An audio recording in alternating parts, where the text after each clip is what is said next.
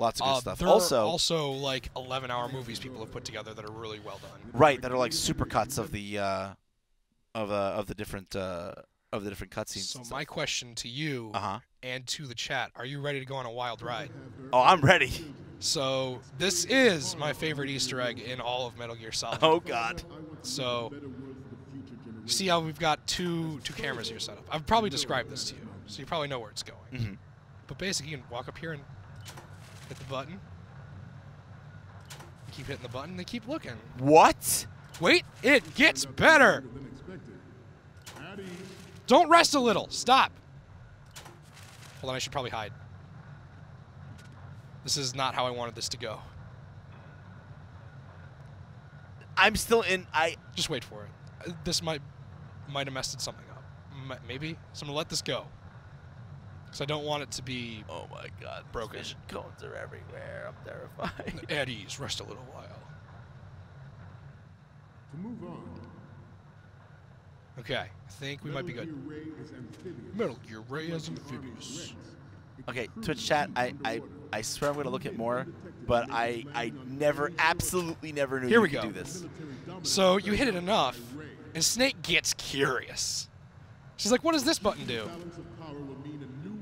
And everyone looks at that instead of the commander. What in the world is this? So you hit the button again, and it's like, "Oh, it's over here," just to make sure that you know that they're looking at not the commander.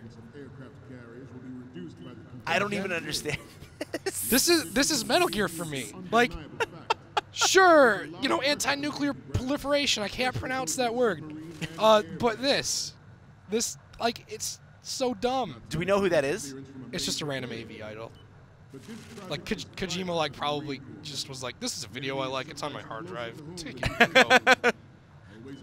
Oh, now we've got two of them. What? What does that mean? Where do we look? Like, I don't know what confused. to do. Which one do I like more? Yo, this is weird. We hit a button. Oh, wait a minute. Who did that? And you literally get a game over because they're so upset at you. This is my favorite Easter egg. It's so good. You know, it's so funny too because you think about it, right? And all we hear these days are about development cycles and how expensive it is, and like every little thing. You're like, wouldn't it be cool if they did this? And they're like, no, just, you know, costs money. Like, we'd love it if we could do everything, but like, you know, put it in there. We just can't do it. We don't have time for it. And then it's like you've got these games, and look, does that add like value to the gameplay? No.